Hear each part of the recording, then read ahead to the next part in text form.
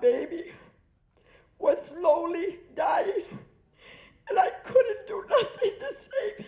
Holding back tears, Laura Manriquez recounts the day her 25-year-old son Gilbert Vasquez was hit by a car as he was crossing the street near 16th and Mitchell on Milwaukee's south side. The person who hit my son, my baby, my Gilbert, never stayed to render help. The driver responsible, 32-year-old Luis Perez, left the scene after the crash last May, and according to prosecutors, he destroyed the car after he learned Vasquez had died. Perez eventually turned himself in and pleaded guilty to hit and run involving death. I wanted to stop, but I didn't. At his sentencing Wednesday, he told the judge he drove off because he was scared and apologized to the victim's family. I wish I could bring him back. He didn't deserve to die like that. I was just trying to go back home.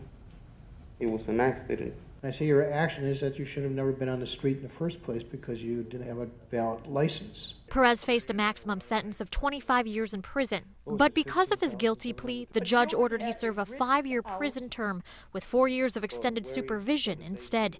It was not the punishment Laura Manriquez wanted to hear. You can never rejoice over another person's sadness. But says she hopes a lesson is learned by his wrongdoing. But my hopes is that this young man will correct his behavior so that when he comes out, he'll be an asset to the community as my son was, and not a burden. In Milwaukee, Angelica Duria, Fox 6 News.